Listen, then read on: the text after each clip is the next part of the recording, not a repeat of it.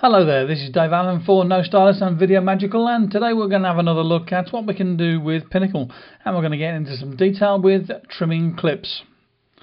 Here we are with our videos. I've got a clip there that is 2 minutes and 23 seconds long and 23 frames. So what I want to do is I want to trim that. Now the first thing that I can do is I can get these little arrow, sort of half arrow things on the start at the beginning of it to move across. So I move that across there, that's going to move the in point across.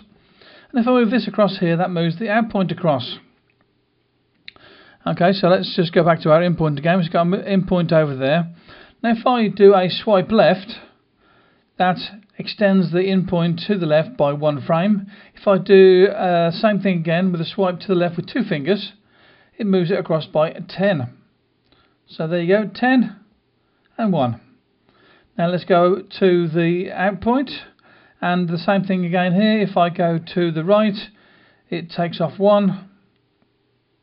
Do fingers across and it takes off 10 frames. So there you have some specific gestures that you can use for changing the length of your clip with pre-trimming. And when you've got it the way that you want it, if you go down, that will set the in point. If you do 1 finger up, that sets the out point. And you will find that there is a minimum distance that you can get between these two in points and out points, so that you have enough movie clip to play with there. But that's how you do a little bit of pre-trimming. Once you've got it trimmed the way that you want it, then all you need to do is to drag it and drop it into your timeline. So I'm dragging it and dropping it there. And this time what I want to do is I want to drag it and drop it on top of this one here. And that gives me some other options. I can replace it completely using a new length. I can replace it and keep the length of the clip. And I can do a picture-in-picture. So let's try a picture-in-picture. So you can see now I've got the picture inside that there. And I can do some rotating of that picture. I can move the picture and put it where I wanted to put it. So there's a few things that you can do with picture-in-picture. How about that then? Not bad, hey? Now let's see, if I've got a montage in there already, so let's say I've got this montage in there, let's put it to the end of this here. So this time what I'm going to do is I'm going to select a picture, I've got my picture and I'm going to drag it on top of the montage. Now this time I've got a choice of where I want to put it. I can choose 1, 2, 3, drop zone. So let's choose drop zone number 1. And then this time I'm going to do it the same again, but I'm going to drop it on there and choose drop zone 2.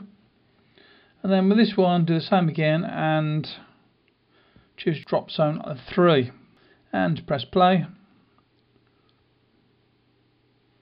So, how's that? Cool or what? And then we can put a bit of text in there at the end of that if we want to as well. So to put the text into that bit there, basically what I do is get to that position there in the thing, tap on the text in the screen. Actually I have to do a double tap there, get this thing up here, take that out. So you might want to change the colour of the text for instance. So let's say I want to have blue, take saturation down or change the brightness of that there if I want to, so make it more black. So let's have a very dark blue in there, that's quite good isn't it? Let's go back on that there. I can change the typeface on this as well. Good lot of typefaces there that you can use, quite good. Let's go for that one there. Very sexy looking typeface and click on done. Little bit of rendering to do there. Well that's good isn't it, eh? I like that. Let's go back to the start of this clip again and press play. So that's our drop zone 1. Now it's moved on to drop zone 2. Drop zone 3. And finally it moves on to our bit of text. A little bit more that you can do with Pinnacle. We've had a look at some pre-trimming there. Things you can do with using the little arrows in the actual screen there. And also that you can use some gestures where you're swiping to the left or to the right to add frames either at 1 frame at a time or 10 frames at a time. Things work differently if you're dropping pictures onto a montage or whether you're dropping a montage onto some pictures. Let's get a montage and I'm going to drop a montage onto a picture. Let's go for instant photo.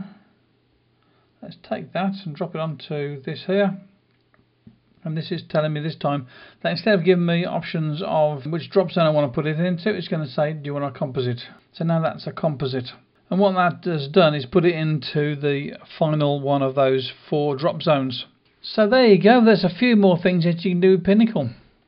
some of these things, to really get down into working out exactly how they're going to work for you, you're going to have to have a bit of play with them yourself, but they're not too difficult to work out. So this is Dave Allen for No Stylist and for Video Magical. Talk to you again soon. Bye bye now.